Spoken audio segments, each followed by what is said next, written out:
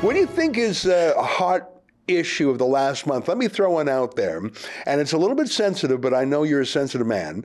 What about Justin Trudeau announcing on Instagram that he and his wife, Sophie Gregoire Trudeau, were separating? What do you make of that news and how he announced it and what he's sort of done in social media since? Well, that's a good question. And of course, the media wants nobody to talk about it, but Trudeau himself has made this an issue and continues to make it an issue. So I think it's fair to talk about it.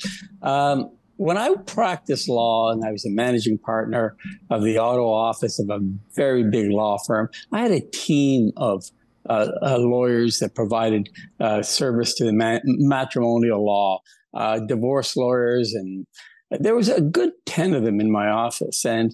And there are two reasons why people get divorced fundamentally. One is financial, and that's a big reason. And second of all, one of the spouses, particularly the husband, doesn't connect with the wife, and that's a second reason, and there is a loss there.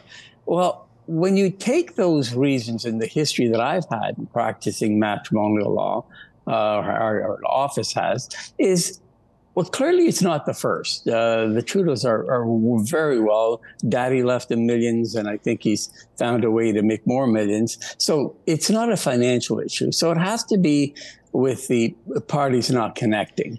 And I find that I don't understand how that could be, because one friend told me that these are the two smartest, happiest, in love people that they know. And of course, they're separating. So how does that make sense?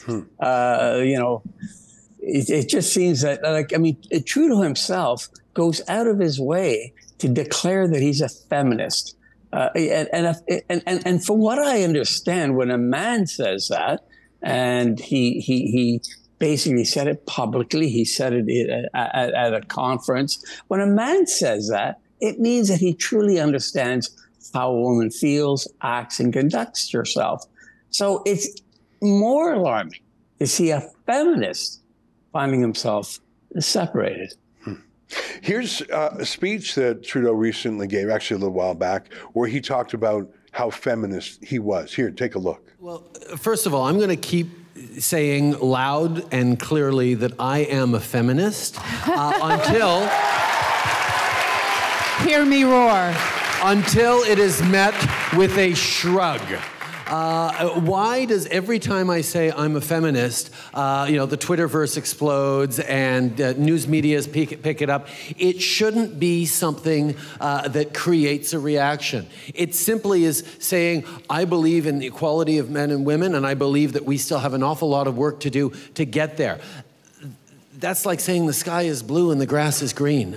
So the fact that it's still garners a response, positive response, means that we're still going to have to be using that word. And if I can encourage people to use that word more and more often, to say that they're feminists, to say they're raising their children, their daughters obviously to be feminists, but also their sons to be feminists, which is something my extraordinary wife Sophie has drilled into me, that it's not just about empowering my daughter, it's about making sure my sons work as well to empower, their sister, however annoying they are to each other as kids.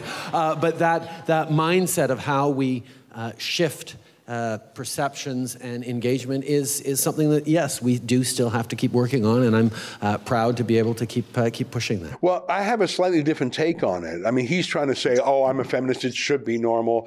But actually, I think that, like saying, Manny, I'm really smart, or I have good fashion, or whatever. Like if you're praising yourself or trying to give yourself a positive appellation in some way, if you have to say it, it's probably not true. Like if you went around saying, hey guys, I'm really smart. No, seriously, I'm really smart.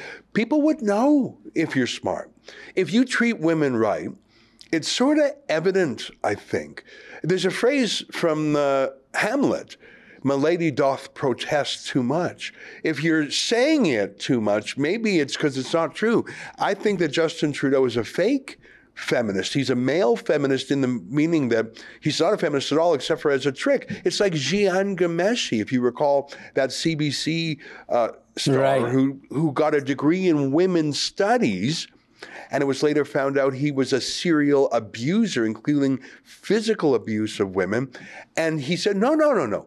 I'm a women's studies major. I'm a major feminist. It was what Professor Gad Saad called being a sneaky effort, but he would sort of sneak under women's radar because he said all the right things. Here's Gad Saad explaining the sneaky effort idea. Take a look. I talked about male social justice warriors as sneaky fuckers. That's an actual term, right? Yeah. Well, sneaky fuckers is actually not a term that I came up with to be profane. It's actually a zoological term that captures in nature the idea of kleptogamy, where you're trying to steal mating opportunities. So, for example, let's say you have a type of fish where there are two phenotypes of a male.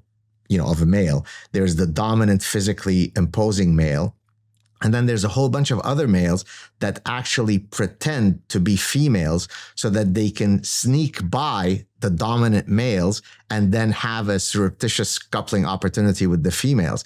And that became known as the sneaky fucker mating strategy. And so in the parasitic mind, I argue that male social justice warriors are instantiating a form of sneaky fucker strategy, right? Look, I'm very sensitive. I hug trees. I cry when I watch Bridget Jones' Diary. See, I'm not, you don't have anything to be afraid of. And then hopefully that can allow me to have access to some willing and available female. I think anyone who goes around talking about how feminist he is preemptively trying to cover up the fact that he is absolutely not a feminist in atrocious ways. Well, that's why I connected it. Trudeau, as a feminist, sexually assaulted a reporter. Rose and that Knight. is a Rose yes, Knight and that's in Creston, BC. Yeah, right. And that's a fact. And why I say it's a fact is that she published it. And if it was not true, she would be sued. The magazine would be sued, and there was no lawsuits and no denials and no retractions. So I have to conclude that he did sexually assault a reporter.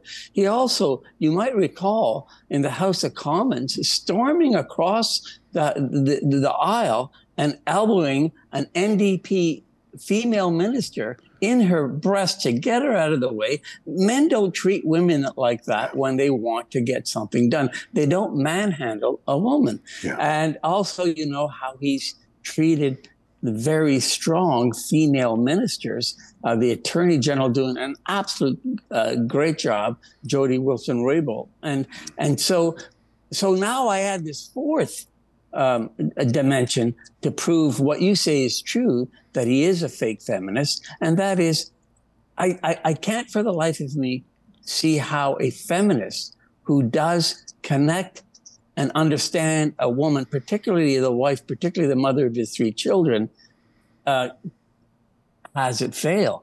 Feminists don't fail in understanding women. So put it all together. I think you're right, Ezra. I think he is a fake feminist, but we know that. And there's a lot of fake in a lot of things that Trudeau claims to be, sitting there talking about racism when he's the only person I know in Canada who's worn blackface more times than he can count. So I think his claim of feminism and the separation, that's just another fact that adds to that conclusion.